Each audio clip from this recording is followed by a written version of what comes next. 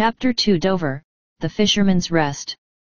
In the kitchen Sally was extremely busy. Saucepans and frying pans were standing in rows on the gigantic hearth, the huge stock pot stood in a corner, and the jack turned with slow deliberation, and presented alternately to the glow every side of a noble sirloin of beef. The two little kitchen maids bustled around, eager to help, hot and panting, with cotton sleeves well tucked up above the dimpled elbows, and giggling over some private jokes of their own, whenever Miss Sally's back was turned for a moment. And old Jemima, stolid in temper and solid in bulk, kept up a long and subdued grumble, while she stirred the stock pot methodically over the fire. "What ho! Sally," came in cheerful if none too melodious accents from the coffee-room close by. "Lud bless my soul," exclaimed Sally, with a good-humoured laugh, "what be they all wanting now, I wonder?" "Beer, of course," grumbled Jemima. "You don't 'spect Jimmy Pitkin to ave done with one tankard, do yet?" "Mr. Airy, he looked uncommon thirsty too," simpered Martha, one of the little kitchen maids, and her beady black eyes twinkled as they met those of her companion, whereupon both started on a round of short and suppressed giggles.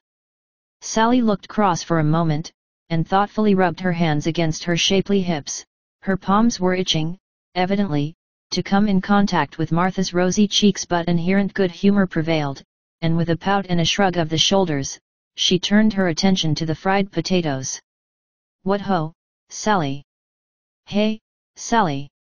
And a chorus of pewter mugs, tapped with impatient hands against the oak tables of the coffee room, accompanied the shouts for mine host's buxom daughter. "Sally," shouted a more persistent voice, "are ye goin' to be all night with that there beer?" "I do think father might get the beer for them," muttered Sally, as Jemima, stolidly and without further comment, took a couple of foam-crowned jugs from the shelf, and began filling a number of pewter tankards with some of that home-brewed ale for which the Fisherman's Rest had been famous since the days of King Charles. "'E knows 'ow busy we are in air. Your father is too busy discussing politics with Mr. Empseed to worry 'eself about you and the kitchen," grumbled Jemima under her breath. Sally had gone to the small mirror which hung in a corner of the kitchen, and was hastily smoothing her hair and setting her frilled cap at its most becoming angle over her dark curls. Then she took up the tankards by their handles, 3 in each strong, brown hand, and laughing, grumbling, blushing, carried them through into the coffee room. There was certainly no sign of that bustle and activity which kept 4 women busy and hot in the glowing kitchen beyond. The coffee room of the Fisherman's Rest is a show place now at the beginning of the 20th century. At the end of the 18th, in the year of grace 1792, it had not yet gained the notoriety and importance which 100 additional years and the craze of the age have since bestowed upon it. Yet it was an old place, even then, for the oak rafters and beams were already black with age, as were the panelled seats, with their tall backs, and the long polished tables between, on which innumerable pewter tankards had left fantastic patterns of many-sized rings. In the leaded window, high up, a row of pots of scarlet geraniums and blue larkspur gave the bright note of color against the dull background of the oak. That Mr. Jellyband, landlord of the Fisherman's Reef at Dover, was a prosperous man, was of course clear to the most casual observer. The pewter on the fine old dressers, the brass above the gigantic hearth, shone like silver and gold. The red-tiled floor was as brilliant as the scarlet geranium on the window-sill. This meant that his servants were good and plentiful, that the custom was constant, and of that order which necessitated the keeping up of the coffee-room to a high standard of elegance and order. As Sally came in, laughing through her frowns, and displaying a row of dazzling white teeth, she was greeted with shouts and chorus of applause. "Why, here's Sally! What ho, Sally! Hurrah for pretty Sally! I thought you'd grown deaf in that kitchen of yours," muttered Jimmy Pitkin, as he passed the back of his hand across his very dry lips.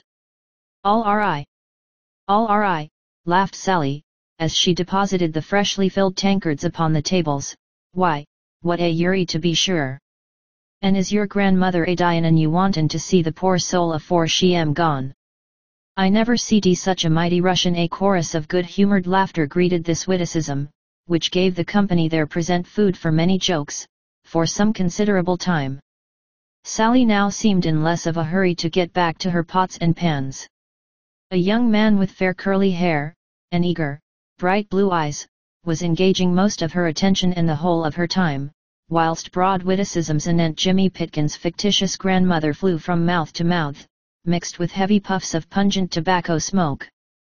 Facing the hearth, his legs wide apart, a long clay pipe in his mouth, stood mine host himself, worthy Mr. Jellyband, landlord of the Fisherman's Rest, as his father had before him, and his grandfather and great-grandfather too, for that matter. Portly in build, jovial in countenance and somewhat bald of pate, Mr. Jellyband was indeed a typical rural John Bull of those days, the days when our prejudiced insularity was at its height, when to an Englishman, be he lord, yeoman, or peasant, the whole of the continent of Europe was a den of immorality and the rest of the world an unexploited land of savages and cannibals. There he stood, mine worthy host, firm and well set up on his limbs, smoking his long churchwarden and caring nothing for nobody at home, and despising everybody abroad. He wore the typical scarlet waistcoat, with shiny brass buttons, the corduroy breeches, and grey worsted stockings and smart buckled shoes, that characterized every self-respecting innkeeper in Great Britain in these days, and while pretty, motherless Sally had need of 4 pairs of brown hands to do all the work that fell on her shapely shoulders, worthy Jellyband discussed the affairs of nations with his most privileged guests.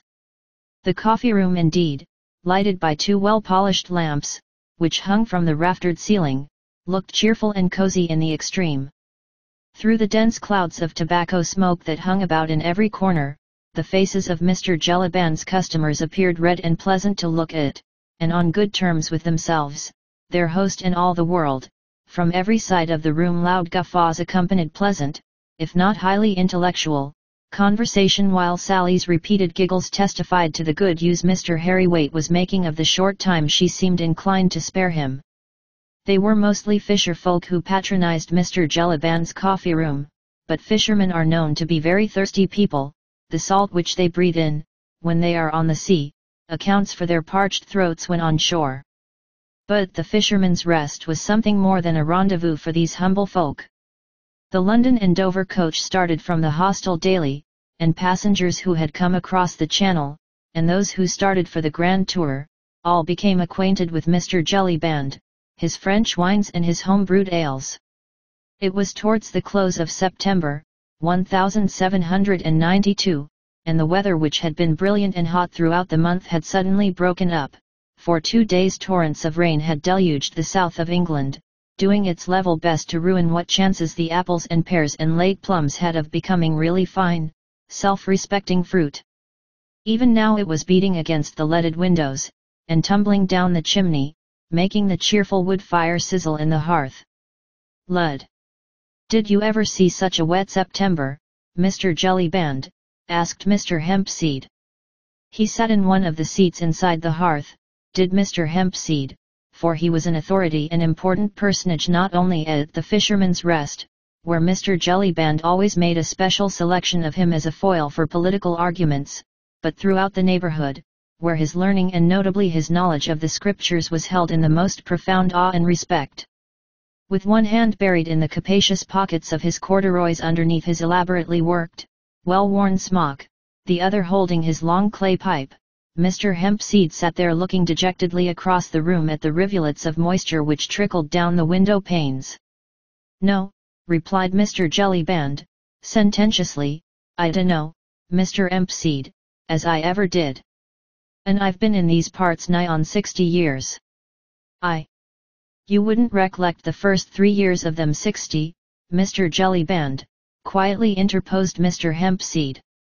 "I dunno as I ever seed an infant take much note of the weather, leastways not in these parts, and I've lived ere nigh on 75 years, Mr. Jellyband." The superiority of this wisdom was so incontestable that for the moment Mr. Jellyband was not ready with his usual flow of argument. "It do seem more like April than September, don't it?" continued Mr. Hempseed, dolefully, as a shower of raindrops fell with a sizzle upon the fire. "Aye, that it do," assented the worth host, "but then what can you 'spect, Mr. Hempseed, I says, with such a government as we've got. Mr. Hempseed shook his head with an infinity of wisdom, tempered by deeply rooted mistrust of the British climate and the British government. I don't expect nothing, Mr. Jellyband, he said. Poor folks like us is of no account up there in Lunnon, I knows that, and it's not often as I do complain. But when it comes to sich wet weather in September, and all me fruit a rotten and a dying like the Guption mother's firstborn, and doin' no more good than they did, poor dears, save a lot more Jews, pedlars, and sich, with their oranges and sich like foreign ungodly fruit, which nobody d buy if English apples and pears was nicely swelled. As the scriptures say. That's quite right, Mr. Hempseed, retorted Jellyband, and as I says, what can you spect? There's all them Frenchy devils over the channel yonder a murderin' their king and nobility, and Mr. Pitt and Mr. Fox and Mr. Burke a fightin' and a wranglin' between them, if we Englishmen should low them to go on in their ungodly way. Let 'em murder, says Mr. Pitt. Stop 'em, says Mr. Burke. And let 'em murder, says I, and be demmed to 'em, said Mr. Hempseed, emphatically, for he had but little liking for his friend Jellyband's political arguments, wherein he always got out of his depth, and had but little chance for displaying those pearls of wisdom which had earned for him so high a reputation in the neighborhood and so many free tankards of ale at the Fisherman's Rest. Let 'em murder, he repeated again, but don't let's ave sich rain in September, for that is agin the law and the scriptures which says. Lud. Mr. Airy, ow, you made me jump. It was unfortunate for Sally and her flirtation that this remark of hers should have occurred at the precise moment when Mr. Hempseed was collecting his breath, in order to deliver himself one of those scriptural utterances which made him famous, for it brought down upon her pretty head the full flood of her father's wrath. Now then, Sally, me girl, now then, he said, trying to force a frown upon his good-humoured face, stop that fooling with them young jackanapes and get on with the work. The work's gettin' on all right, father. But Mr. Jellyband was peremptory. He had other views for his buxom daughter, his only child, who would in God's good time become the owner of the Fisherman's Rest, than to see her married to one of these young fellows who earned but a precarious livelihood with their net. Did ya hear me speak, me girl, he said in that quiet tone, which no one inside the inn dared to disobey. Get on with my Lord Tony's supper, for, if it ain't the best we can do, and 'e not satisfied, see what you'll get, that's all. Reluctantly Sally obeyed. Is you 'specting special guests then tonight, Mr. Jellyband? Asked Jimmy Pitkin, in a loyal attempt to divert his host's attention from the circumstances connected with Sally's exit from the room. Aye. That I be, replied Jellyband, friends of my Lord Tony hisself. Dukes and duchesses from over the water yonder, whom the young lord and his friend, Sir Andrew Ffoulkes, and other young noblemen have helped out of the clutches of them murderin' devils. But this was too much for Mr. Hempseed's querulous philosophy. Lud, he said, what do they do that for, I wonder? I don't 'old not with interferin' in other folks' ways. As the scriptures say. Maybe, Mr. Hempseed, interrupted Jellyband, with biting sarcasm, as you're a personal friend of Mr. Pitt, and as you says along with Mr. Fox, let 'em murder, says you. Pardon me, Mr. Jellyband, feebly protested Mr. Hempseed, I dunno as I ever did. But Mr. Jellyband had at last succeeded in getting upon his favourite hobby horse, and had no intention of dismounting in any hurry. Or maybe you've made friends with some of them French chaps they do say have come over here o' purpose to make us Englishmen agree with their murderin' ways. I dunno what you mean, Mr. Jellyband, suggested Mr. Hempseed, all I know is, loudly asserted mine host, that there was my friend Peppercorn, owns the blue-faced boar, and as true and loyal an Englishman as you'd see in the land. And now look at he made friends with some o' them frog-eaters, obnobbed with them just as if they was Englishmen, and not just a lot of immoral, God-forsaking furrin spies. Well. And what happened? Peppercorn now ups and talks of revolutions and liberty and down with the aristocrats, just like Mr. Hempseed over air. Pardon me, Mr. Jellyband, again interposed Mr. Hempseed feebly, I dunno as I ever did. Mr. Jellyband had appealed to the company in general, who were listening awestruck and open-mouthed at the recital of Mr. Peppercorn's defalcations. At one table 2 customers, gentlemen apparently by their clothes, had pushed aside their half-finished game of dominoes, and had been listening for some time, and evidently with much amusement at Mr. Jellyband's international opinions. One of them now, with a quiet, sarcastic smile still lurking round the corners of his mobile mouth, turned towards the center of the room where Mr. Jellyband was standing. You seem to think, mine honest friend, he said quietly, that these Frenchmen spies, I think you called them, are mighty clever fellows to have made mincemeat, so to speak, of your friend Mr. Peppercorn's opinions. How did they accomplish that now, think you? Lud. Sir, I suppose they talked I'm over. Those Frenchies, I've heard it said, ave got the gift of gab, and Mr. Hempseed will tell you how it is that they just twist some people round their little finger like. Indeed, and is that so, Mr. Hempseed? Inquired the stranger politely. Nay, sir, replied Mr. Hempseed, much irritated, I dunno as I can give you the information you require.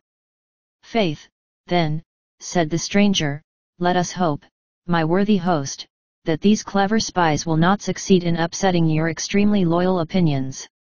But this was too much for Mr. Jellyband's pleasant equanimity. He burst into an uproarious fit of laughter, which was soon echoed by those who happened to be in his debt. Ha ha ha! Ho ho ho! He he he! He laughed in every key, did my worthy host, and laughed until his sided ached, and his eyes streamed. At me. Hark at that! Did yet hear I'm say that they'd be upset in my opinions, lud love you, sir, but you do say some queer things. Well, Mr. Jellyband, said Mr. Hempseed, sententiously, you know what the scriptures say, let imo stands take eed lest ye fall. But then hark ye, Mr. Hempseed, retorted Jellyband, still holding his sides with laughter, the scriptures didn't know me. Why, I wouldn't so much as drink a glass of ale with one o' them murderin' Frenchmen, and nothin' make me change my opinions. Why? I've heard it said that them frog-eaters can't even speak the king's English, so, of course, if any of 'em tried to speak their god-forsaken lingo to me, why, I should spot them directly, see, and forewarned is forearmed, as the saying goes. My honest friend, assented the stranger cheerfully, I see that you are much too sharp, and a match for any 20 Frenchmen, and here's to your very good health, my worthy host, if you'll do me the honor to finish this bottle of mine with me. I am sure you're very polite, sir, said Mr. Jellyband, wiping his eyes which were still streaming with the abundance of his laughter, and I don't mind if I do. The stranger poured out a couple of tankards full of wine, and having offered one to mine host, he took the other himself. Loyal Englishmen as we all are, he said, whilst the same humorous smile played round the corners of his thin lips, loyal as we are, we must admit that this at least is one good thing which comes to us from France. I will none of us deny that, sir, assented mine host. And here's to the best landlord in England, our worthy host, Mr. Jellyband, said the stranger in a loud tone of voice. Hi, hip, hurrah, retorted the whole company present. Then there was a loud clapping of hands, and mugs and tankards made a rattling music upon the tables to the accompaniment of loud laughter at nothing in particular, and of Mr. Jellyband's muttered exclamations. Just fancy me bane talked over by any god-forsaken foreigner, what, lud love you, sir, but you do say some queer things. To which obvious fact the stranger heartily assented. It was certainly a preposterous suggestion that anyone could ever upset Mr. Jellyband's firmly rooted opinions anent the utter worthlessness of the inhabitants of the whole continent of Europe.